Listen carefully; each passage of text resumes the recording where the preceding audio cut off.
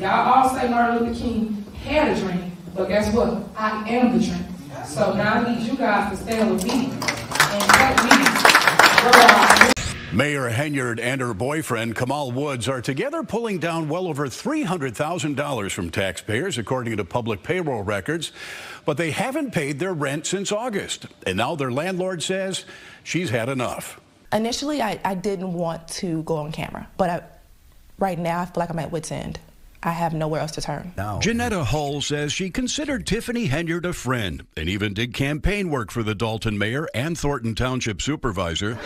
But things changed in 2021 when she was about to rent out this 3-bedroom, 2-bath home she owns in Dolton to a family and got a late-night call from the mayor. And she's like, hey, this is Mayor Henyard. And I'm like, hi.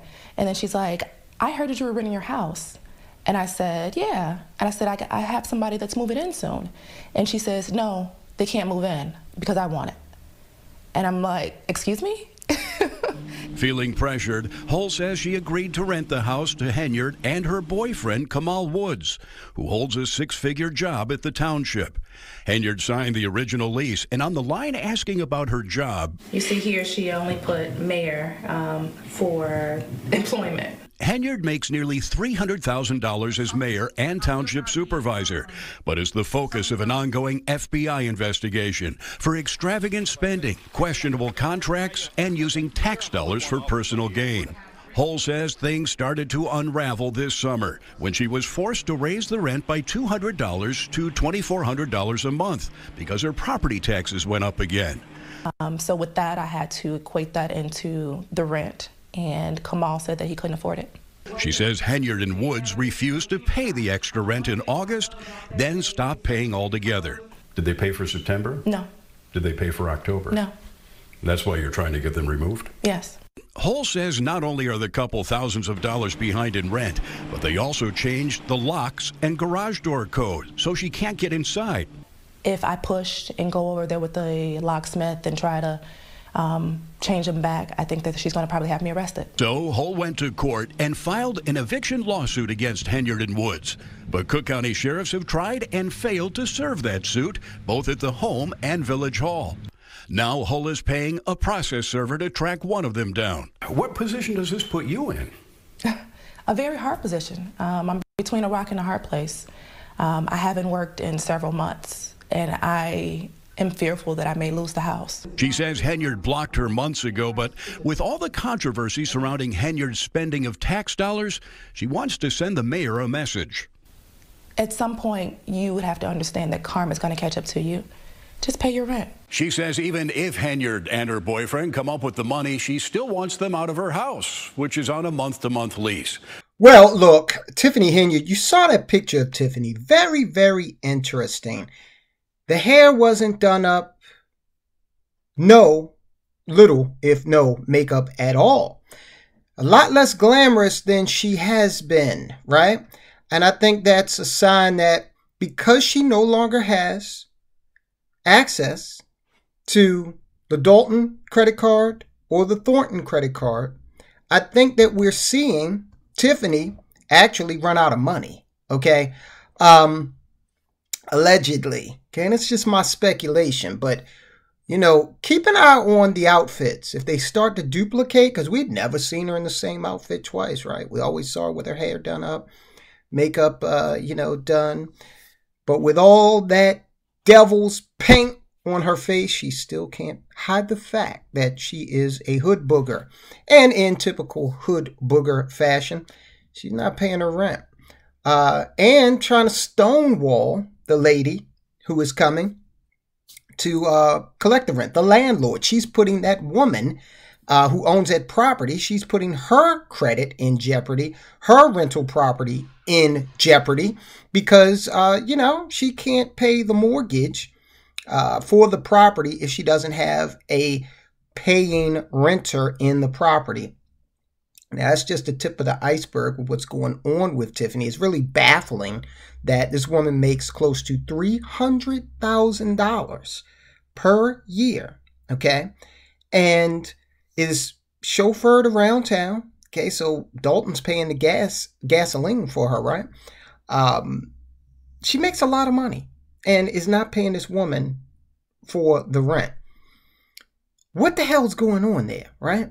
Trying to evade the sheriff's department who wants to come in and serve her with papers. That woman that you saw, the property owner, she actually went to the last Thornton Township board meeting, and it's just like, hey, you know, you're saying your job as a supervisor to get bills paid. What about your rent? Tiffany just keeps losing. She's losing because she is operating out of selfishness. She is operating out of stupidity. She just doesn't know what the hell she's doing, and now it's coming to fruition. It's all coming back to backfire on her. Another loss that she's suffered here recently, in addition to, you know, facing eviction, is the judge sides with trustees over Henyard in the meeting squabble. You know, this whole thing about she wants to hold the meetings at Village Hall. The trustees want to hold it in an environment and a venue that is more accommodating, can get more people in. Well, Tiffany took them to court. Dolton Mayor Tiffany Henyard has lost a battle to regain some control of village board meetings. And look, it's not like, who cares where the meeting is, right? If it's in the Village of Dolton, who cares, right? But this is how petty she is. Henyard filed a complaint after a majority of trustees moved the meetings to a Dolton Park District building to accommodate large and sometimes raucous crowds. A lot of people want to come out to these meetings because a lot of people feel they're getting the shaft as tax-paying citizens. And so you need a bigger venue, right? Well, Tiffany might want to restrict the size of the venue so that more people can't get in to protest her.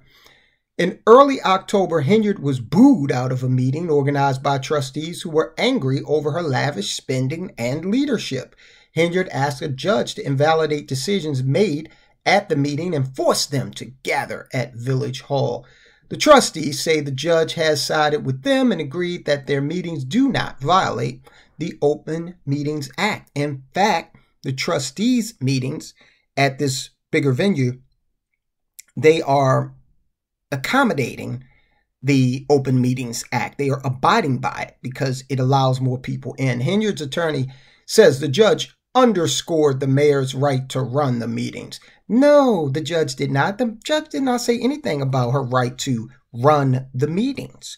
He's just saying, he or she, whoever the judge is just saying, look, if you're going to have the meetings, you got to have them in a place where, get this, Tiffany, I know this sounds crazy, you got to have them in a place where the citizens can actually attend, all right, unobstructed. I don't get it, guys. Listen, here's the other thing. Let's go back to the rental situation real quick. So we got two adults in the house over there that they're renting from the lady, right? We got Tiffany Henyard making close to $300,000 per year. And then we got Kamal Woods, who I suppose he has some, let's just say he's making 20 grand a year. Let's just lowball it, be as conservative as possible, right? How you got two adults in the home making $300,000 a year, $2,500 in rent? What's going on? I mean, really, what the hell's going on here? You weigh in. You tell me.